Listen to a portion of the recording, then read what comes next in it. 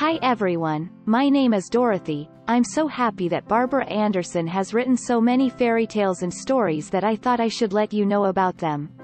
The first book that I will present to you is Barbara Anderson Fairy Tales, which consists of 9 stories, 2 of which Barbara has been so kind to share with you. The first story is Saphira and the second, The Apologetic Donkey. I am Saphira, a clown from the land of Grail.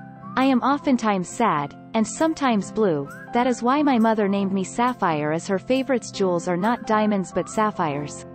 Most people would be surprised that diamonds are not my mother's favorite jewels, but there is a story that needs to be told why my mother loves sapphires.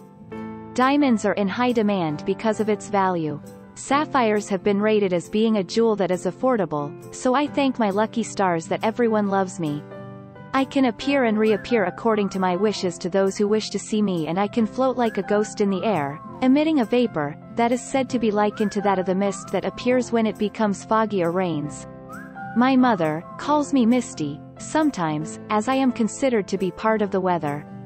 When rain or fog is anticipated, I am usually called to help out with warning the people that rain or a foggy day will occur.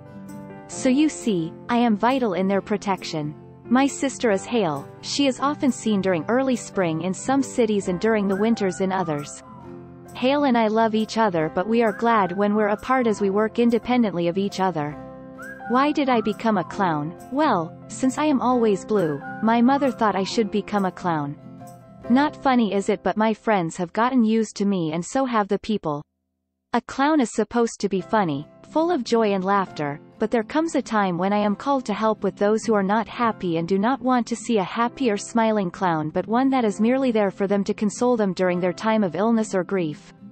One day, when my mother was ill, she called me to her bedside and said, "Sapphire, I am very ill today. Could you see that you warn the people that the weather is going to be a little misty today?" Then she looked into my deep blue eyes, and said, "Sapphire, you are very funny, sometimes, but blue, and so you remain sad. If only you were a clown." And so, Sapphire went to her mother's bureau, pulled out her makeup and applied the makeup onto her face until she looked like a clown, then walked towards her mother. Her mother sat up in bed and tried not to laugh, then said, "Sapphire, you look like a sad clown." I wanted to cry, but now I no longer want to. You know, laughing is not in order, but you look so funny. And with that, Sapphire started to laugh, and laugh, and laugh, and then her mother's sunlight felt better. Once upon a time, there lived a donkey who was always apologetic. Everywhere he went, he always apologized for meeting, playing with, and being around other animals. One day, a dog happened to stroll his way and said, "Donkey, how are you today?" The donkey said, "I am so sorry, but I am doing fine." "You don't have to apologize," said the dog, and with that he went on his way. The donkey then met a squirrel who was busy up in a tree eating nuts. When the donkey happened to walk by, the squirrel said, "Donkey, would you like some nuts?"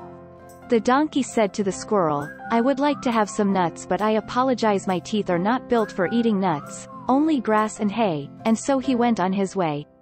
Along the road he met a cow. The cow said, "Moo, moo," then the donkey laughed. "Why are you laughing?" said the cow. "Because you didn't ask me a question." "Well, I would like to ask you one now. Would you like to share the grass with me?" And so the donkey said, "Yes." And with that the donkey said, "Hee ha." The cow said, "What did you say?" The donkey said, "Hee ha, hee ha," and with that they both laughed. The cow said, "Moo, moo." The donkey said, "Hee ha," then said, "I always apologize whenever anyone asks me a question, but you, cow, was willing to share food with me that I could eat, and with that I thank you." And from that day on, the donkey lived with the cow on the farm. Goodbye from Dreamworld Literature. See you soon. Dorothy.